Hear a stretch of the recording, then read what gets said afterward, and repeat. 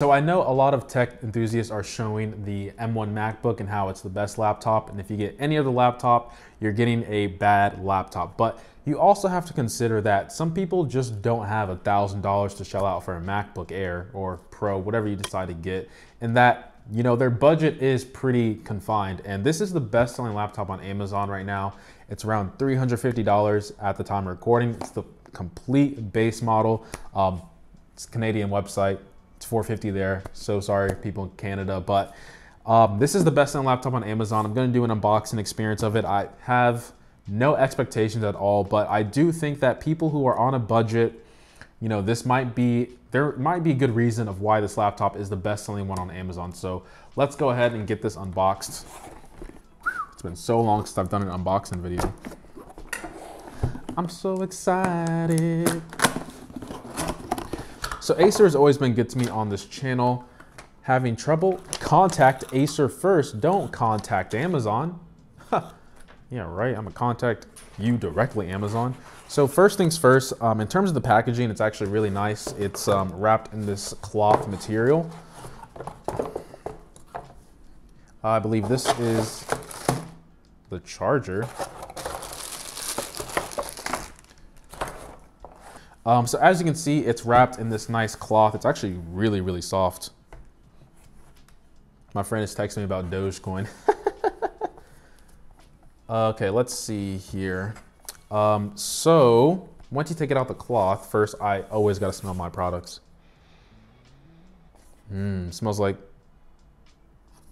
premium metal. It honestly smells much better than most products that come around this channel. So let's go ahead and lift this up. Wow, 1080p.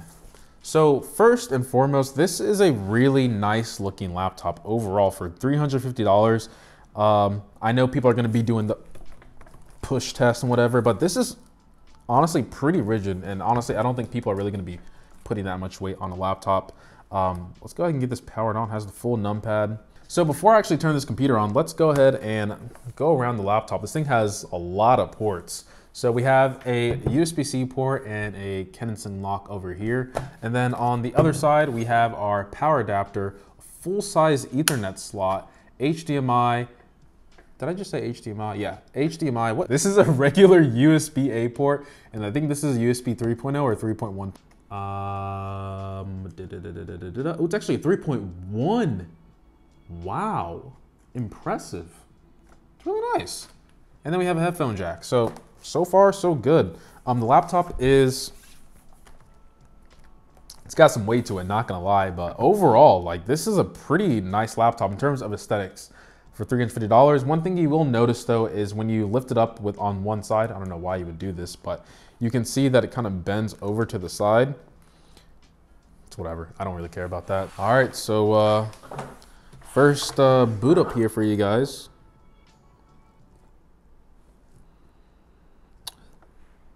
Smells like I'm on the beach. So let's look at some of the things that Acer says. I swear, I think I say Asus and Acer all the time, mix them up. But this says it has a thin design. I would say by today's standards, this is thin. It's not ultra thin, like an Ultrabook. Aluminum top cover, I agree. Narrow bezel. I mean, this is pretty narrow compared to like what I used back in the day. This is pretty narrow, but if you're expecting, you know, that infinity display or stuff that you get on the Dell XPS or any basically modern laptop for like $800 or more, you're gonna get, you know, more thinner bezels, except for the MacBook. It has Wi-Fi. I'm Cortana, and I'm here to help. Stop. A little.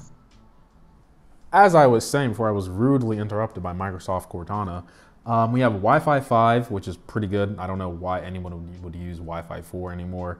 ISP wide viewing angle. So is this an IPS panel? If it is, for $350, that's not bad. I think it is. Is it? Is it really IPS? Now, you also might be thinking to yourself, why would anyone buy this laptop? Let me give you some good reasons, because you're probably a tech enthusiast and all you own is really expensive stuff.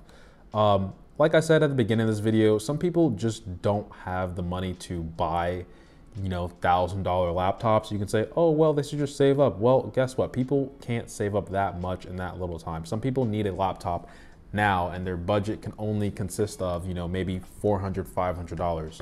So for good reason, this is probably why it's like the best selling laptop on Amazon, right? In terms of value, what you're getting, I mean, so far for $350 here in the US at least, Canada, I'm sorry, but this is a pretty solid laptop so far. I mean, you get what you pay for, obviously. If you're expecting, super fast performance, thinner design, I guess a little bit better build quality, I don't know what you're expecting for $350, but I think for this price, this is 100% acceptable. And another use case is for children. Wow, this thing, what? This is a 2-in-1? Oh, no, that's definitely gonna break, but wow, I was not expecting that. Wow. Okay, anyway, while Windows is setting up, second use case, right? With this whole pandemic situation, parents probably need to provide their kid a laptop, or I would say a separate laptop from their own main machine in order to do their schoolwork. And you have to realize that some people aren't going to shell out $1,000, $700 for their kid that's in, elementary school, middle school, on a MacBook, or like I said, a really expensive laptop just because it's better than everything else on the market. If I was a parent, honestly, I'm not giving my kid a MacBook for middle school. What? If all you're gonna be doing is Zoom calls, basically writing text and documents, and that's pretty much it. You just need access to the internet. There's no reason for me to buy you like a super overkill laptop for $1,000. It just doesn't make any sense. So buying a laptop where all you really need is a webcam, a microphone, access to the internet, and you're able to do other things as well for a budget price, this is perfect for that. So now I'm booted into the laptop. Those are just some use cases for people buying this laptop. I really do think parents buying this laptop is a really smart move for their younger kids. Maybe when you're in high school, tell your kids, get off the couch, get a job. So this computer does come with Windows S. So just think of it as, in simplest terms, you can only download stuff from the Microsoft Store, kind of like the Mac Store, but Microsoft's version. So you don't have to stay on Windows S mode. You can just revert back to Windows 10 mode. But just do keep in mind that in terms of the specs that are in this machine, let me go over that first. The specs, Ryzen 3 3200U, it has 4 gigs of RAM, and the SSD, I believe, is 128 gigabytes. So, oh, and we have AMD graphics as well, Vega 3. So we're not working with a lot here, so don't go overboard on what you download outside the Microsoft Store. But I'm going to quickly I'm going to quickly take this computer out of Windows S mode and just put it in regular Windows mode. God, I'm not editing any of that out. So for those of you wondering, oh wait, I can just do this. So for those of you wondering how to get out of Windows S mode, all you have to do is go to Update and Security, not pin to start, idiot. Update and Security, go to Activation, and then you can switch to Windows 10 Home mode. So you just want to click Go to Store. It's going to open up the Microsoft Store. You say, get me out of this mode. I have just unleashed the entire internet in the palm of your hands. Good luck, and I'm not responsible for what you do online. So let's just go ahead and Google myself, or YouTube myself. Let's just watch my previous video here. Well, guess that video got copyright struck. Mind that this is a 1.5 year old product. I do believe a next iteration of AirPods are coming out. But with that out the way, are colors. Colors goes to the Galaxy Buds Pro because it does come in silver, black, and... I mean, speakers are good. If you're doing this for voice, you're gonna be good. Don't listen to music on this. I mean, you can, but if you're trying to, play this as like your DJ, pass. But I mean, it gets the job done, right? So next up is the infamous typing test. Let's see how good it is to type on this keyboard. I've had my fair share of keyboards, honestly, not really, but in terms of laptop keyboards, I would say that I'm not too picky, but let's just see how they are. So let's do a typing test.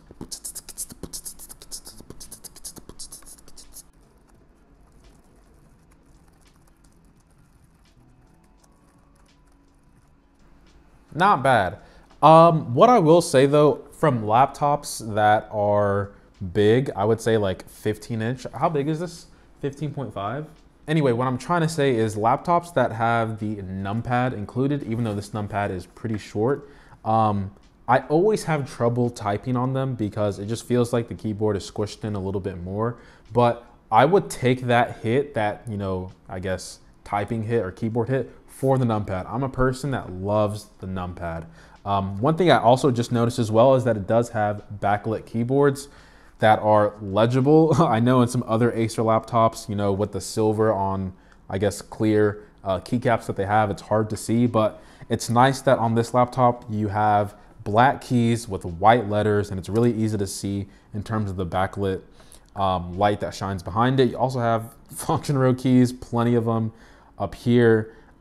I mean, this is nice. If I was a kid and my mom gave me this laptop for $350, I would be happy.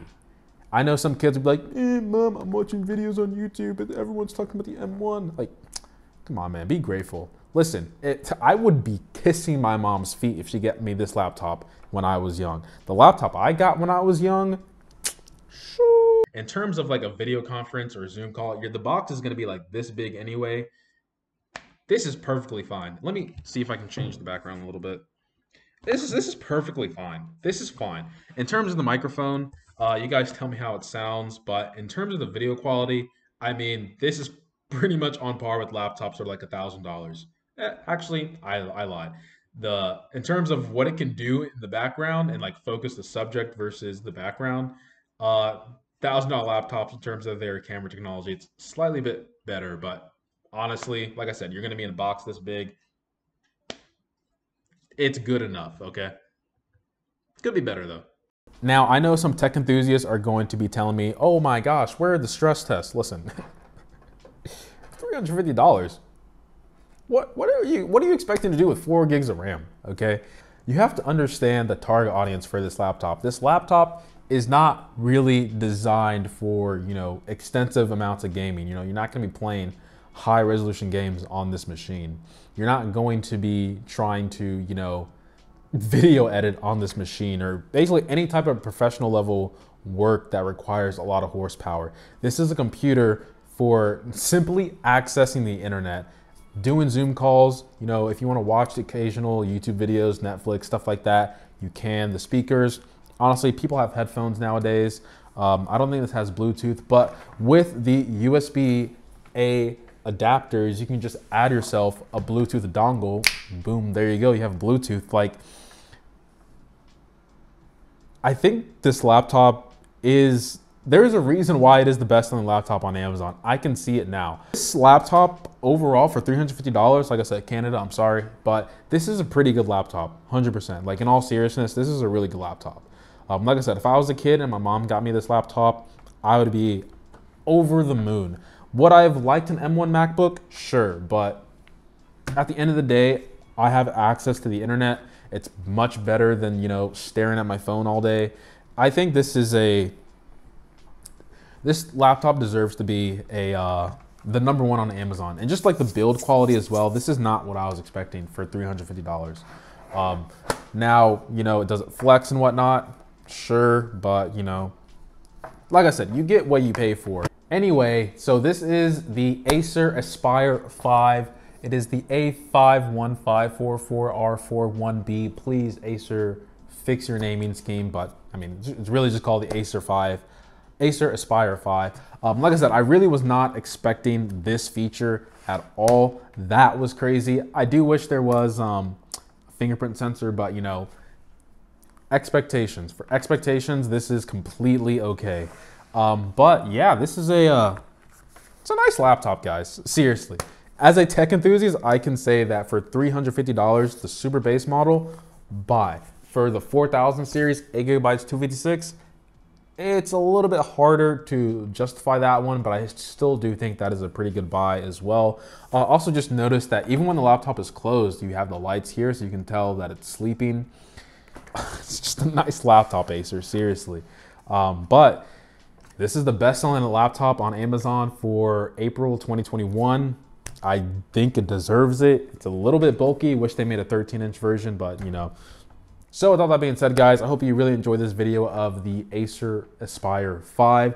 Let me know what you guys think of this content, how I'm not trying to shove super expensive, latest, greatest technologies, more appealing to, I guess, the masses of people who would actually buy this laptop and find it informative. I will compare this to, I guess, other Windows laptops that do come out in the future. Let me know what you guys think, but I think this is a pretty good buy for $350. But with all that being said, guys, I appreciate every sub, like, and comment. And as always, guys, much love. You don't got to break the bank to enjoy the fruits of your labor. That sounded really weird. I was trying to say, I don't know what I was trying to say, but just enjoy life. That's all I want to say. Enjoy life. Enjoy the Acer Aspire 5.